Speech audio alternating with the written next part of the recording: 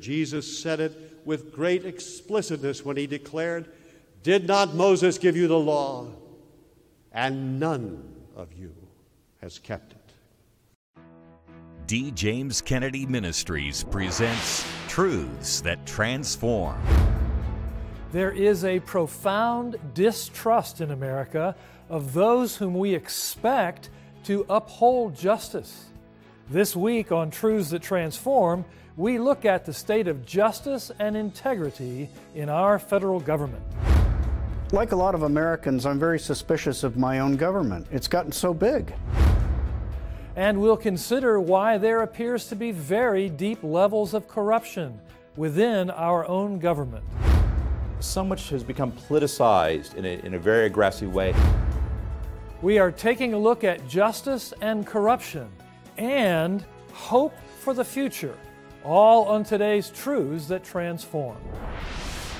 This is Truths That Transform.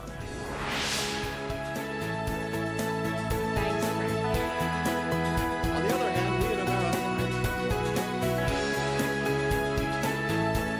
When the city of Phoenix, just like you may be right, but God's design for education. Welcome to Truths That Transform, a production of D. James Kennedy Ministries, where we are standing for truth and defending your freedom. We are facing a crisis in our culture. It's a crisis in confidence, as the institutions we expect to enforce justice and uphold the law seem to have instead become instruments of ideological warfare. Powerful entities like the Justice Department, the FBI, and the IRS have seemingly gone rogue as bureaucrats and operatives within grind political axes through government force. On today's program, we will look at this troubling phenomenon, and you'll see how departing from God's Word has enabled it. And we'll share some vital new resources with you designed to help us recapture our lost freedom. As we begin, Dr. Matthew Spalding is a vice president at Hillsdale College's Washington, D.C. campus. A constitutional expert, he's the author of We Still Hold These Truths, Rediscovering Our Principles, Reclaiming Our Future. He recently sat down with our own John Rabe to discuss the state of our federal government. There's a lot of concern, I think, in our nation today about our governing structures. Address that crisis of confidence that I think people are rightly experiencing in some of these executive branch agencies. Part of it is to just remember from the very beginning, part of the American character was always have a certain healthy skepticism about government, right? That's the American Revolution. So that's always been there. And essentially it's part of our constitutional system, right? There are checks on government. The whole essence of it is to put brakes on government. Partially because from the founding forward, and in the founding you see very clearly, we have distrust of human nature. Right? They're prone to do things, whether we understand that as it's man's sinful nature or just his political passions, right? We have checks on government. So that essential quality has always been there. This is not something that is improper, shall I say. But over time, especially over the last half of this 20th century especially, government has been doing more and more and more things. And so the likelihood of government doing more and more things badly has been increasing. Also of late, in the last 10, 15 years or so, government is doing more and more things, and individuals, executives, people in the administration are realizing they can do more and more things without Congress. Is an increasing temptation to politicize those operations. So in that sense, a very politicized FBI, which I think we're seeing now, is in many ways a harbinger or a signal of a deeper problem, which is that more and more what government does is outside of the normal political processes that we can kind of check. They're accumulating all these powers of government, which ought to be separated. Now, in the midst of that, given human nature, the temptation to use that for political purposes, when your enemies, your political enemies, are potentially winning an election through the popular branches, you can block it through either executive power or using judicial power. That temptation is old as man himself. But that's exactly what the Constitution, the rule of law, is meant to prevent. And the problem now is it's not being prevented. It would be hard to argue against the notion that there has been an erosion of the moral base of the nation. And when you have an erosion of the moral base of the nation, it seems that the only thing left is sort of that Nietzschean idea of the will to power, the pursuit of power. And it seems like that's directly what we have playing out here. When you don't have a shared moral consensus as a nation anymore, it's just who can get to the levers and pull them first. Isn't that kind of what we see playing out? No, I think that's right. And if you think of government as having checks in itself, but then of course the check on that and the ultimate legitimacy behind all of that is the American people. And they need to have the type of character and cultural baggage or strength, if you will, or rootedness to make good moral decisions. Absolutely. I think it's important for Christians and those broadly with moral concerns about our culture to keep in mind here, however, that how do you get back to that? We can't remove ourselves from those political questions. Getting those right is important because that will entail a decentralization of government's authority, the diminishing of its authority, which will allow for a flourishing of precisely those cultural institutions which you and I both know are the ones that are the source of that moral character and that moral rootedness that make for not only good self-governing citizens, but good moral believing citizens. Dr. Spalding, it's always a pleasure. Thank you for your information and knowledge. We appreciate you being with us. Thank you. One of the most striking paradoxes in our culture today is an increasing dependence on government, while at the same time we see a growing distrust in the institutions of that same government. But this is exactly what happens when people make an idol of their government and hand too much power to the people within it. People who are merely sinners like all the rest of us. I'm joined now by the daughter of Dr. D. James Kennedy, my very good friend, Jennifer Kennedy Cassidy. Jennifer, your dad saw the law of God as a kind of pathway to freedom, and that it was the only true foundation, the only viable foundation for self-government. You're exactly right, Frank. And he knew that a rejection of that law could only lead to tyranny. America's founders knew this as well. President John Adams said that our Constitution was only capable of governing a moral and religious people. If we refuse to be governed by God, we will definitely be governed by human beings, and generally by those who seek increasing power over us. And that's exactly where we find ourselves today. We have cast God and His Word out of public life and have handed more and more power to more human beings. And not surprisingly, they are misusing and abusing that power. As we face the prospect of government agencies being used as tools in the culture war, there is a good reason to fear the strong arm of government. My dad never tired of calling America back to freedom and back to truth, which can only be found in Christ. If we're going to redeem our freedom, we'll need to once again put ourselves under the perfect governance of God Himself. My father explains in this portion of his essential message, the moral law of God. And how foolish have men been who have refused to read or to heed the instruction book that comes with every human being, the law of our God. And one thing that I would have you to remember about the law of God, you cannot break it. You can only break yourself upon it. God is not an elected king, and should all of humanity conspire together, they could not diminish His power or his will by one iota. Tragically, however, down through the centuries of history, individuals and nations have hurled themselves against God's law, only to break themselves into pieces, and the fragments have filled our cemeteries, our asylums, our prisons, and our skid rows. You cannot break the law of God. You can only break yourself upon it. Listen, America, wake up and repent, lest that stone grind thee into dust. Thou shalt and thou shalt not is the voice of the Almighty.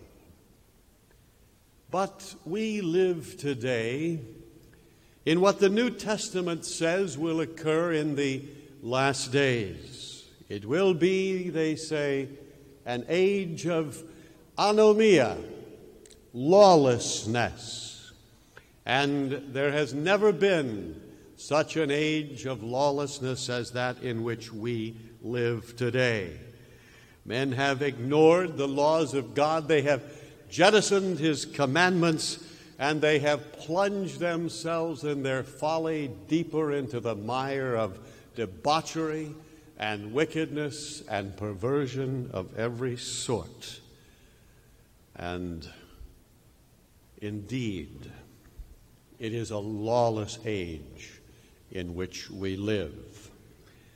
Reminiscent of what Jesus said would come when the citizens would hate him when he had gone off to a far country, and they would cry out, "We will not have this man to reign over us." And that is the great question before the nations of the world in this hour. Will men and nations submit to having Jesus Christ, the divine creator of the world, to reign over them, or will they not? What is the purpose of the Bible? What is the great end that it seeks? What is it trying to accomplish? Why did Jesus Christ come and die? Well, you say it was that men might be saved and might have eternal life. Yes, that is true, but it is only partially true. Let me let you hear it in the words of that great Princeton theologian, A.A. Hodge. "We have seen," he said, "that the great end in which all the providential activities of God culminate in this world is the establishment of a universal kingdom of righteousness, which is to embrace all redeemed men and unfallen angels, and to endure forever in absolute perfection and blessedness." This is God's purpose in this world, to establish a perfect kingdom, which shall be perfected only when Christ returns, but a kingdom wherein men and women yield themselves in glad and willing submission to the scepter of their King. Unsurprisingly, an erosion of respect for God's commandments has led to an erosion of ethics in government. Instead, the levers of power are now often being pulled by people with no higher allegiance than to their own political ideology. The results border on tyranny. But there is hope. In a few minutes, we'll share some important new resources to help you recapture the freedom that's being lost. But first, our own Dr. Jerry Newcomb takes a look at the crisis in confidence that has resulted in our own government. Like a lot of Americans, I'm very suspicious of my own government. It's gotten so big. So much has become politicized in a very aggressive way. There is a deep state that has a corrupting influence. Trust in government in America has plummeted recently. For example, an Axios poll found that less than 50% of Americans have confidence in the FBI at present, and only 38% of Republicans do. And it gets worse. 20% of the American people believe the American government, operates according to the consent of the governed. That, I think, tells you everything. Indeed, ever-growing public agencies, ostensibly under the executive branch of the federal government, seem to now operate as independent entities, grinding political axes with little oversight. Perhaps what is most troubling, even our federal law enforcement agencies seem to be affected.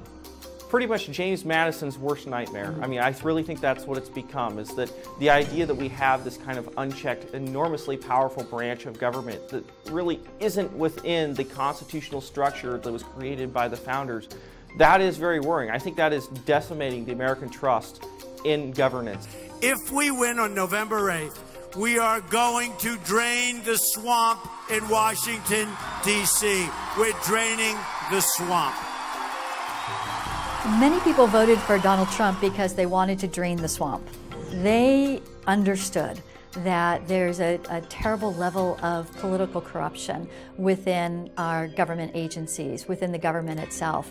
We know that power corrupts, and we've given too much power to the government. Too many decisions are made in Washington, whether it's an environmental decision or a healthcare decision, and wherever power congregates, you're going to have corruption and waste.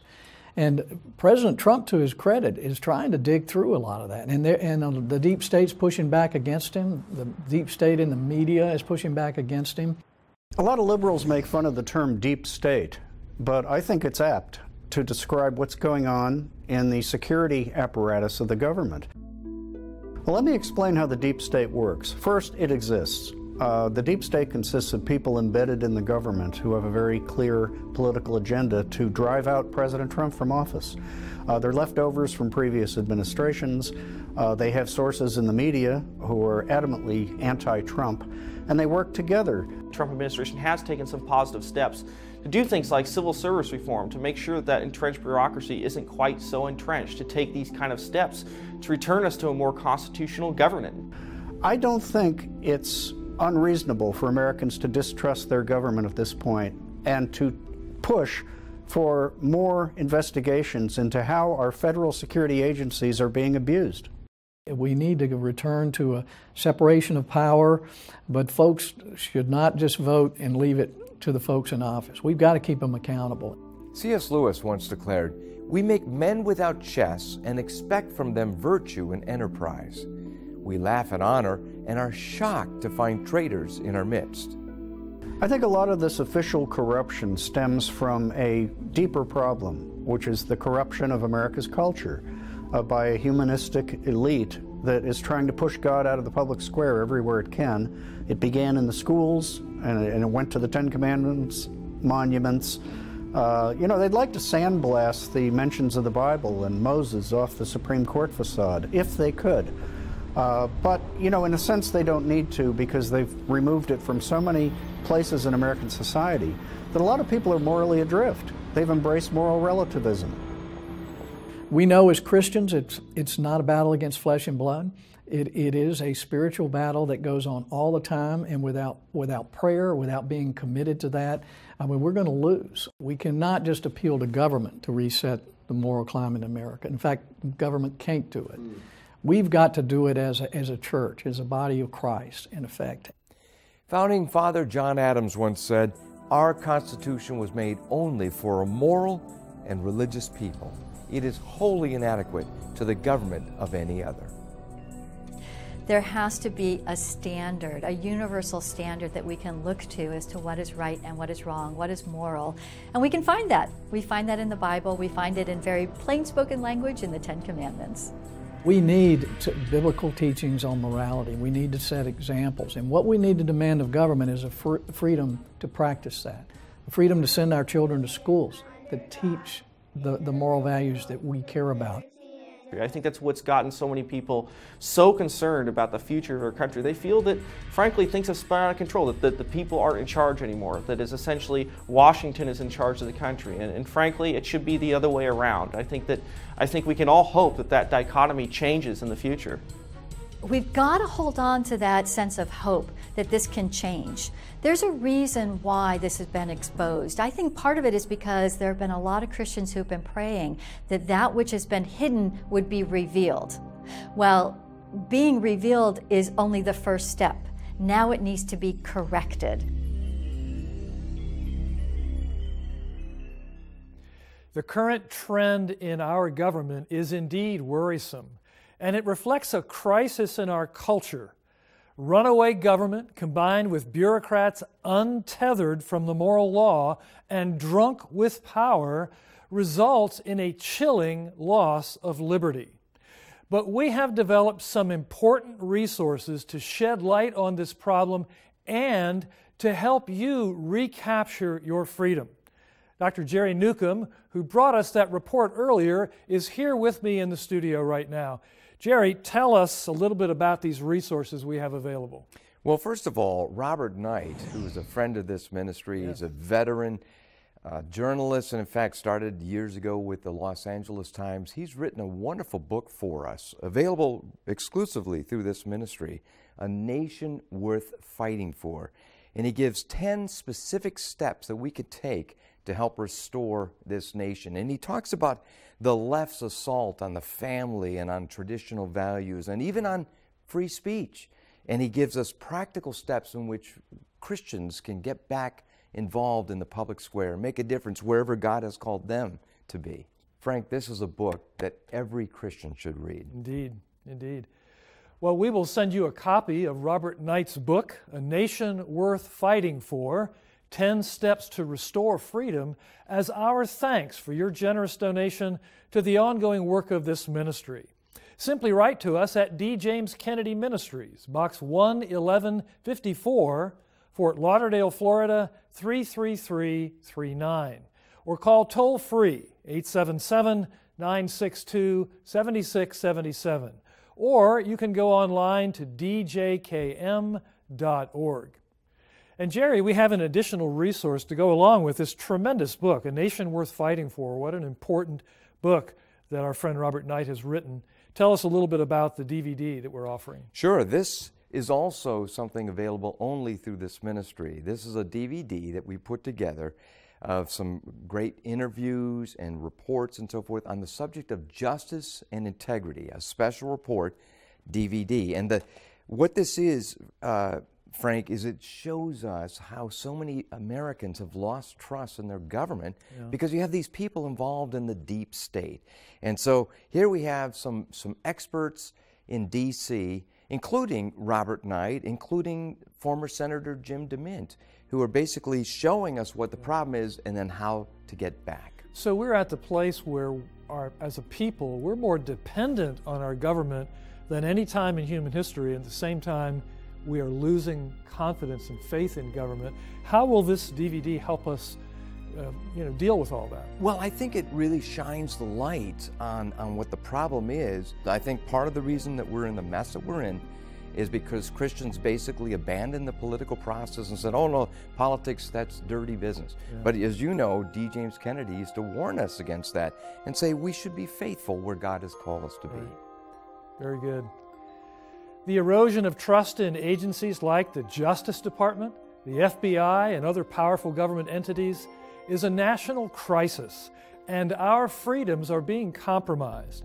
Contact us right away to receive these 2 key resources as our thanks for your generous donation of $40 or more.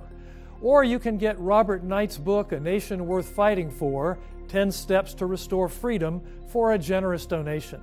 Simply write to us at D. James Kennedy Ministries, Box 11154, Fort Lauderdale, Florida 33339, or call toll-free 877-962-7677, or you can go online to djkm.org.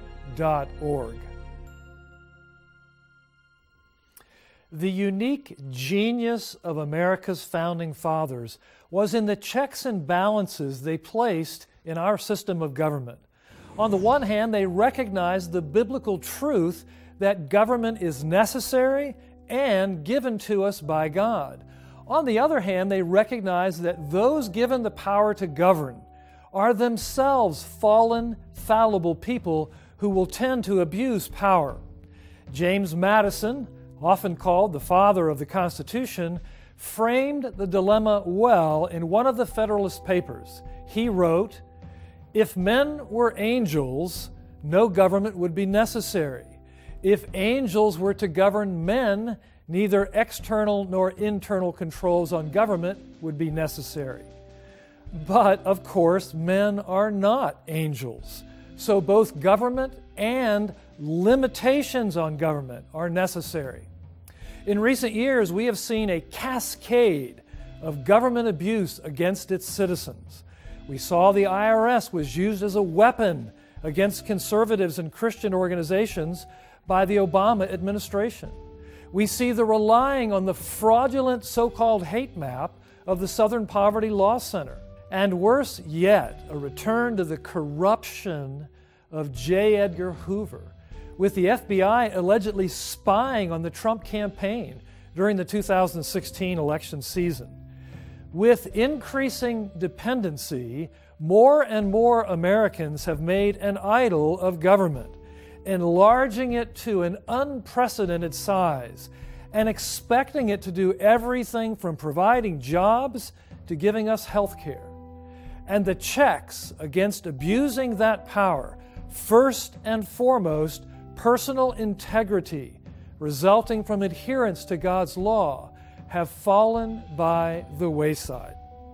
History has shown that a people who will not govern themselves will ultimately be governed by tyrants. Our hope lies in returning to the Word of God.